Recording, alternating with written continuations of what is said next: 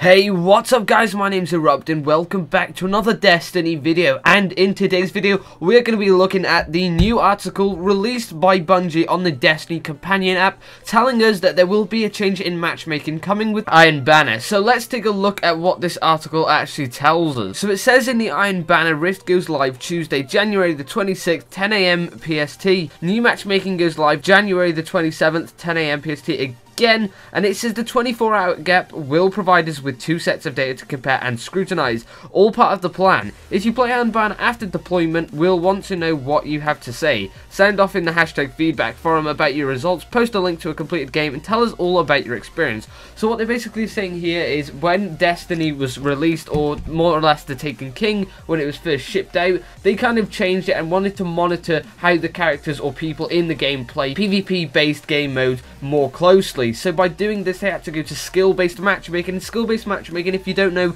the better you play, the higher level players you will play against, or the more skillful, and the worse you play, the more people that you will play that lose games more frequently. So there's kind of a reverse boosting method going on there, I do believe, but I'm not sure. I don't think that's why people were giving the main complaint to Bungie. I think where the complaint came from was mainly where the connection was. If you had a bad connection, you had a lot of chances to dodge and attack people, and I just noticed that now there's nothing really changed. I'm not sure what planet Destiny are on or Bungie are on out of the very limited range they even gave us to play on, but it's definitely not Earth, because these guys are insane if they think there's any change. I'm definitely going to submit a clip to these guys because I have seen nothing but the same nonsense with connection since the update started. So 27th of January, obviously it's passed because this is being uploaded on the 29th, and there's nothing really changed. I've been firing heavies into people, they've been knocking me out straight with a shoulder charge. I hate the Titan still, even though I'm still using it. I'm not sure what planet I'm on either, but there's still no change in my opinion. I can't see any change, but if there is a change and you feel like there is one, then do tell me in the comments down below, but I can't see one at the minute. And Bungie do still claim in their article that there will be a change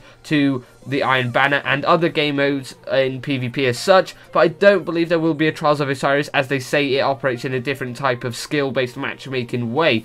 Probably because the higher you play, the better loot that you get, so the more games you win, the more likely you're going to go against stronger players that want to fight for that loot even more. That's just my opinion on the situation. Tell me guys again if you do get better connection, and tell me if your games flow more fluently. So guys, that's really all I have for you today. I hope you've enjoyed this video. If you did, be sure to leave a like, comment, subscribe, share this on social media for more Destiny tips, tricks, news and updates in the community. My name's been Erupteu, and have a great day.